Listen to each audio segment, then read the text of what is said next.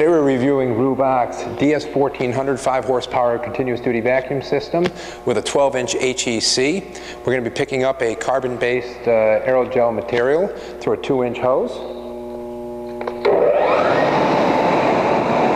Now, as you'll see, this 2-inch hose can handle piles of this material. We're not even bleeding air in at this time. We're using a clear hose so you can see all the materials traveling into the cyclone. Now the cyclone's ultra efficient. It's going to filter this material down to about 95% or better. So even with all this fine dust, 9 gallons of it sucking up into here,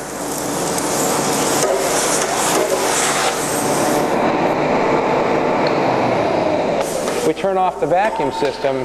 You're going to notice when I open up the cyclone lid, as soon as I open the cyclone lid, the lifting lip is going to hold up. You see all that material flowing around in there. We actually cyclone that material and drop that out into the drum. So you're going to see very little carry over to the vacuum at all. So all that ultra-fine smoke-like material is what we carried in, and you'll see that the material is all in the bottom of the drum. Now the vacuum system,